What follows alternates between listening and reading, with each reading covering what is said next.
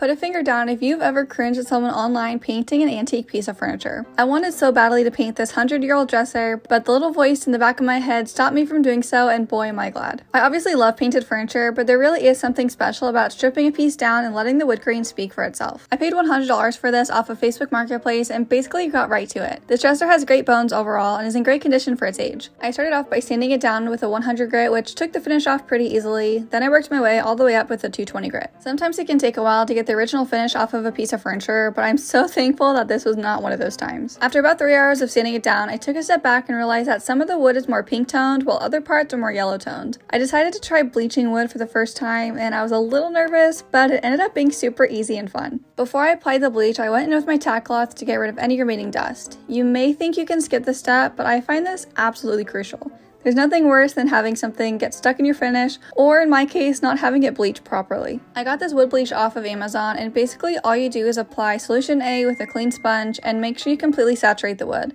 Let it sit for 5 to 10 minutes, then apply a solution B over top with a new sponge. I wasn't expecting huge results because this wood is already so light, but I was hopeful that the bleach would just even out the discoloration a bit before I moved on to staining. After letting this dry overnight, I went in with a 220 grit to smooth it out one more time, and I was super happy with the results. After sanding and bleaching this antique, it was time to give it a paint wash. I grabbed this new beige paint from Launch Paints and mixed it with some water to create a wash.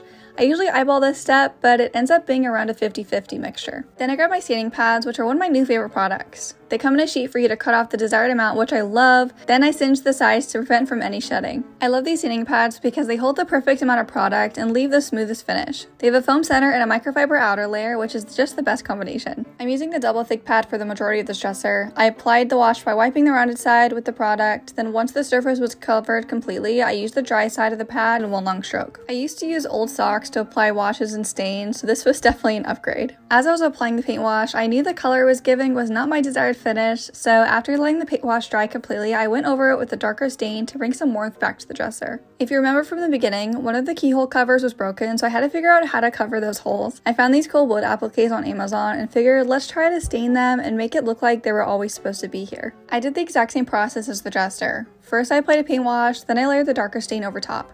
These were pretty hard to stain because of the small crevices, so eventually off camera I just poured the stain over them and wiped it all off that way. After letting the stain dry overnight, I raced to get a top coat on before it started raining. I really should get a tent to be able to spray inside of my garage. I'm using a satin top coat to give it a subtle sheen, but nothing too over the top. Then I forced myself to apply this beautiful wallpaper to the drawers. This is not an easy process. Then I added these new brass Amazon poles, and then it was complete. This antique dresser is ready to withstand another 100 years. Let me know what you think in the comments, and be sure to check out the standing pads linked to my bio. Bye guys!